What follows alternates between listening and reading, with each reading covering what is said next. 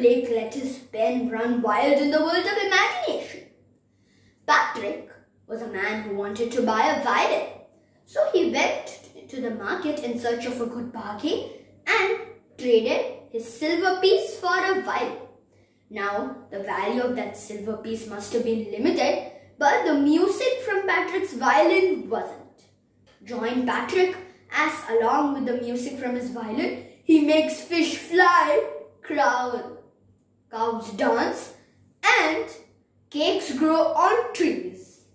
Quentin Blake, being a master illustrator, has also done the art-related honors in this book. I loved reading this book to my younger brother, and I'm sure you'll love it too. Thank you.